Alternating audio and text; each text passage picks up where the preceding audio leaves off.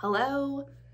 Okay, it's studio day and I'm gonna be hanging out at a studio here in downtown Abbotsford this afternoon, doing my second pop-up of the year. It's basically a day where people get to sign up. It's only $50 per session and you get to come create with me in a short time period in like a cool space, and then kind of toe dip into what working with me during a full steamy session is like. And some packing. I got my gear ready here, cameras, all the stuff, my Polaroid printer, and I'm just gonna get packed up to go, so see you in a minute. Okay, I have plans to take a video walking in the beginning of our front part of the studio, but it's super busy where the studio is and there's just people everywhere and I'm not about that shit.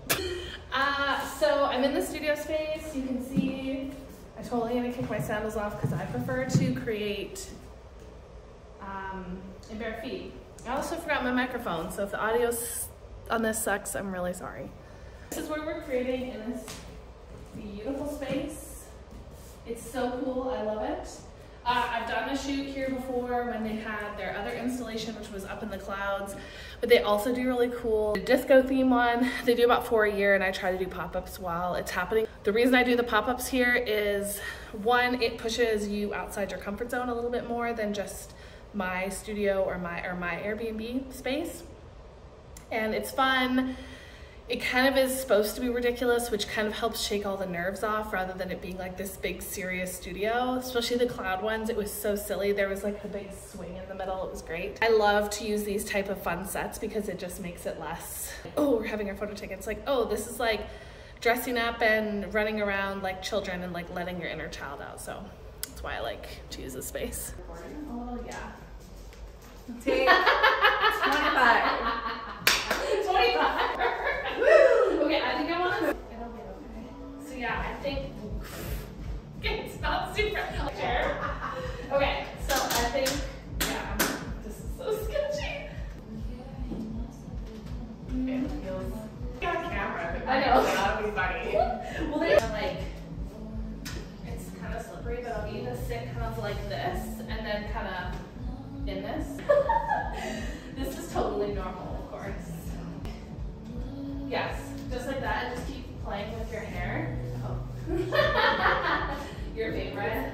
No, it's, I remember my first little boudoir session. She's like, breathe out, touch. I understood the assignment.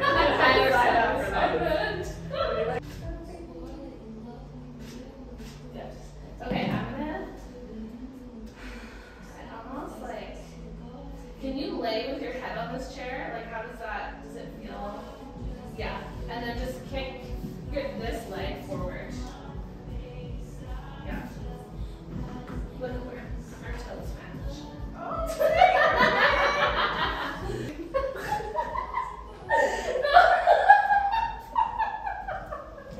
oh my god. Fuck Megan! Yeah. Fucking shit Megan makes me do. Oh my god.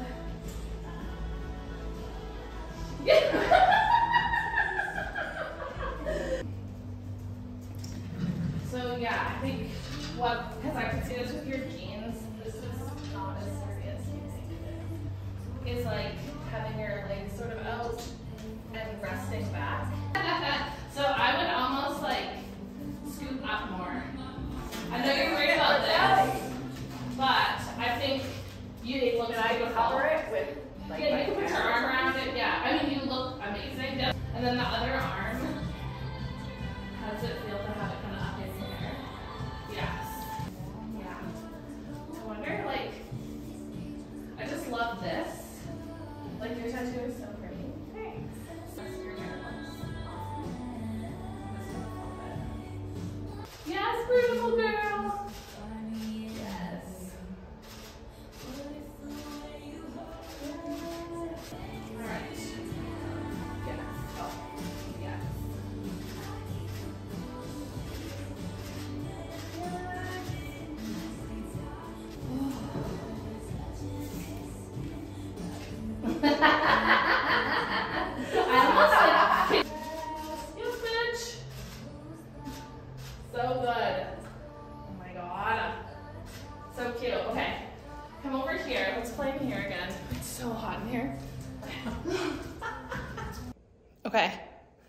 first session done.